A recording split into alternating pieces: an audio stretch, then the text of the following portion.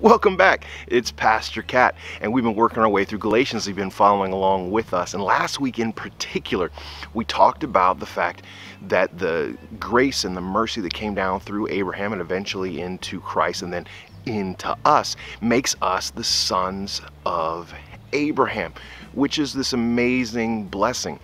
And on top of that, we know that we're given jobs to do as believers, then given the power to do it and the mercy to do it, all based on our faith in Christ. And these spiritual blessings were set up before the foundations of the earth. And now that we're in the Lenten season, it kind of got me thinking, what exactly did that mean for Christ himself? And I started looking into the actual events of Christ's life and the things that he went through. And the story I want to share today is about Christ and Lazarus. Now, Christ and Lazarus were buddies. They were friends. They were compadres, right? And Lazarus has died, and the family is very upset. And we're picking up our passage in John chapter 11, starting at verse 38. I'll put it on the screen here somewhere so you can see it. It says, "So Jesus began deeply moved within. He came to the tomb, and it was a cave, and a stone was laying against it. Jesus said, 'Remove the stone.' Martha, the sister of the deceased, said to him, 'Lord, by this time there will be a stench, for he has been dead for 4 days. That's right, 4 days. Jesus said to her, 'Did I not say to you that if you believe, you'll see the glory of God?' So they removed the stone. Jesus raised his eyes and said, 'Father, I thank you that you've heard me. I knew that you'd always hear me, but because the people are standing here, I said it so that they may believe that you sent me.'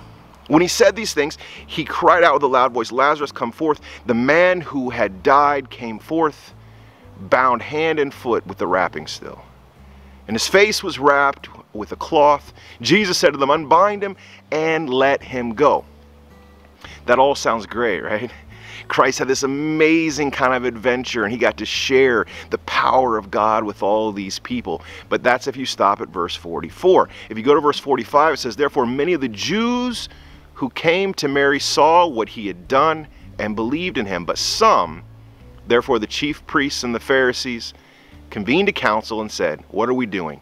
This man is performing many signs. If we let him go on like this, men will believe in him, and the Romans will come and take away both our place and our nation.'" You see, even this amazing blessing that God brings, even in the life of Christ, tends to lead to a certain amount of hardship. So my encouragement for you this week is, if you're going through a tough time, that does not mean that God is not moving in your life. It does not mean that these events aren't going to lead to amazing things later, things you can look back at and see God's blessing. I know it's difficult when you're walking through it, but if we take the example of Christ, we can change the lives of not only ourselves, but all those around us when we accept his mission and his grace, knowing full well that it's not necessarily going to look the way I would script it out for myself.